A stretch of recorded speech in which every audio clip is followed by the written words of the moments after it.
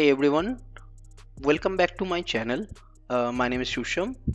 Today we are going to show you how to install the Pfsense. And before starting, if you are new into my channel, then don't forget to subscribe my channel and click the bell icon so you never miss out on future tutorials and any tips or any troubleshooting video. So let's start with the Pfsense. So let me show you something why we are using the Pfsense. So Pfsense is basically an open source firewall. Okay, there are a lot of firewalls are there in market, paid and open source. So I love the Pfsense firewall.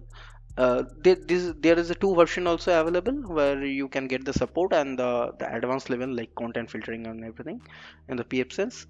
And the basic level of firewall which can as like routing as like fail to ban. Also I hope you know about the fail to ban service. You will get this service by the way in free. Let me show you something. So let's assume you have a server, okay, and there are two Ethernet port. One is external and another one is internal. As like this, the external one, external from ISP you will get this one, and you have to put the link into this maybe Ethernet 0, and here is the Ethernet 1, and this is the internal or the private IP. Okay, let's assume this external ISP IP is 103.11.26.8.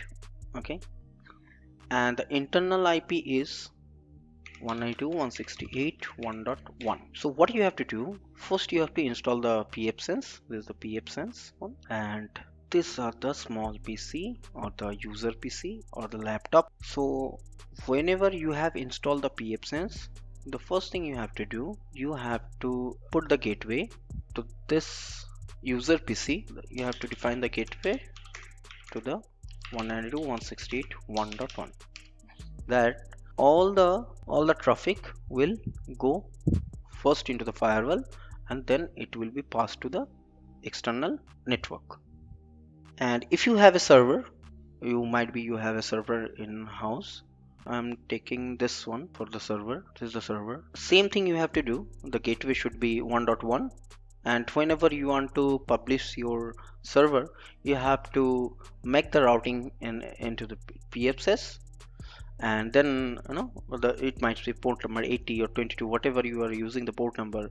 If there is MS SQL or the HTTP or HTTPS, so you have to open the port and you have to forward the port to this server, then only the publicly it can used by anyone. So this is the firewalls. So now let's start with the how to install this Pfsense. So I have already mounted the ISO file. First it will come with the notice from the distribution.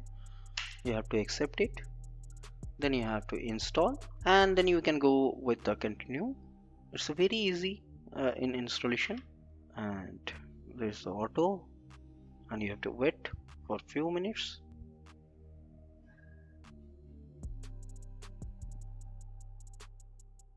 So I'm just now going to select the no here, and then it will ask for the reboot. So after booting up, you will find it will ask automatically, do you have any VLAN or not? So if you have a VLAN, then you have to put the VLAN IDs and everything. In my case, I don't have any VLAN, and this is just a testing server, so I have only single LAN. So let me show you how to configure that one. So I don't have any VLAN. Let me put no. So whenever you have two interface of the Ethernet, so what it will happen, it will ask for first LAN, and then you have to put the WAN. Okay, so here it is asking me for the WAN because I have only one interface for the training videos. So I'm putting here my Ethernet. So it is asking enter the LAN interface name. I don't have any, so that is the reason I'm just hitting enter. If you have, then you have to put. So now I'm going to proceed. Okay, so in this section, we are going to set up the IP for our Pfsense. So enter an option should be 2 to set the interface IP address, and DHCP WAN interface, it should be N. And now we are going to enter the WAN IP for address. It's 104.168.145.231, and then I'm setting the subnet. It's 24. For your case, it should be different. Now I'm setting up the LAN IP address for my Pfsense. Then again, IPv6 DHCP should be N, and this one should also be N. Now, do you want to revert to HTTP? It should be yes, and it will generate the IP address.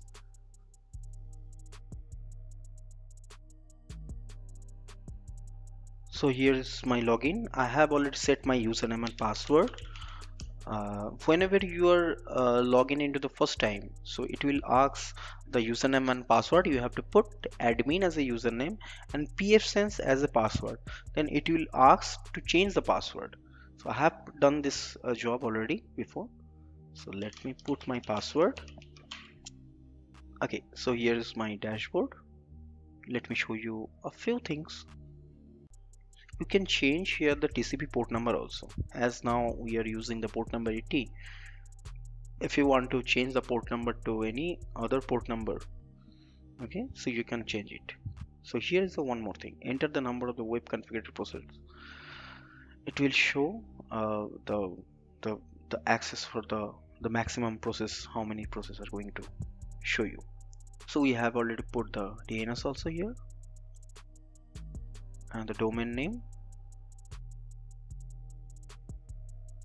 Here is the firewall and NAT setup. So I have already shown you how to set up the LAN and WAN from the console. Whenever you're doing the NAT and whenever you're doing the Ethernet 0 or Ethernet 1 might be.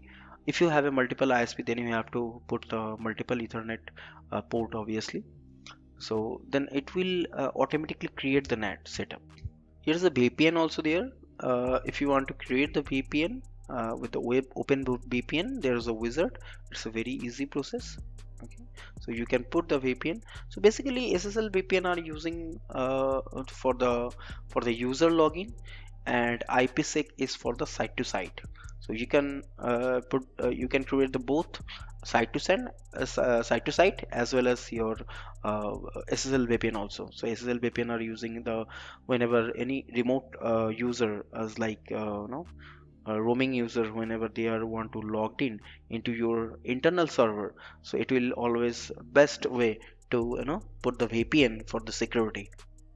So it's never exposed directly the server. Whenever they need, they will log in into the VPN, then they will access the server. The firewall setup also there.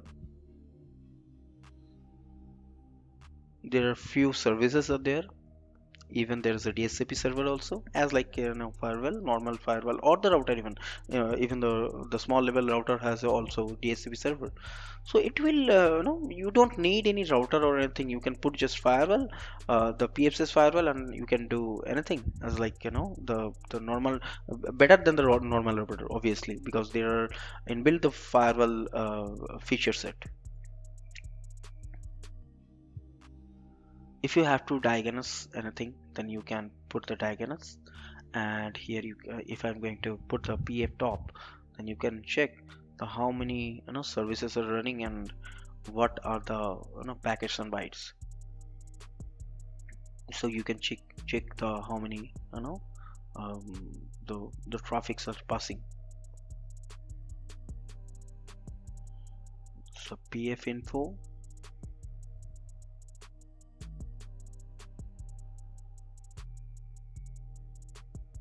You can do the backup and restore from here also. You can take the backup and you can restore the backup. See, here is the backup configuration and here is the restore configuration. So the always remember the configuration are in backup in XML. Here you can check the routing table. So I think that's all for the basic level of the installation, and a few how to put the IP address and everything for the LAN and WAN. Once you have installed, I think it will easy to identify what are the service you need and everything. And in the next video, we hope we are going to share you the few advanced level, like how to create the VPN, how to doing the firewall setting. I hope you like this video, and thank you for watching our video. If you like this video, please hit the like button, and if you have any queries or any questions about this, please let me know. We are there in the Skype as well as the email.